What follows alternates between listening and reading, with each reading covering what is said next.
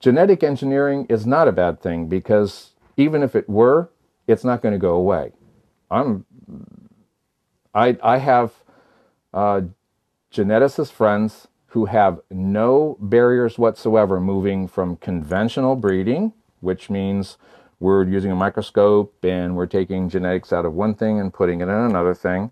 That's conventional breeding, whereas we're bombarding something with radiation from something else and splicing genes and doing all kinds of nanotechnology.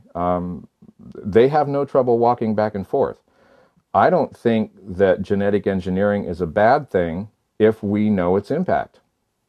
And I think that just as much on the conventional side, I can raise issues about invasive species on a conventional basis that are more deleterious.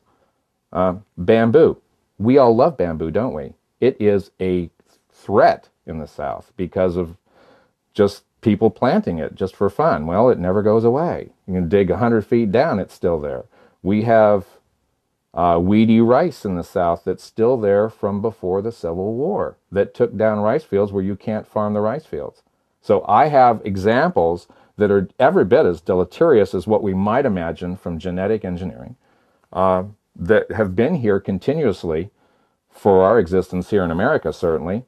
And so I could say, do I want to focus on genetic engineering? The answer is I don't at all. I don't have time.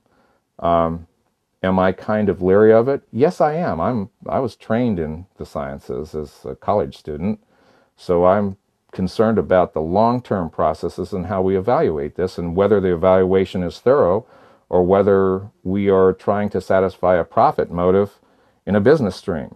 I'm sensitive to that. By the same token, I think that there are things being done in research that maybe be rushing, maybe could be perceived as rushing the results, to put it in lay terms.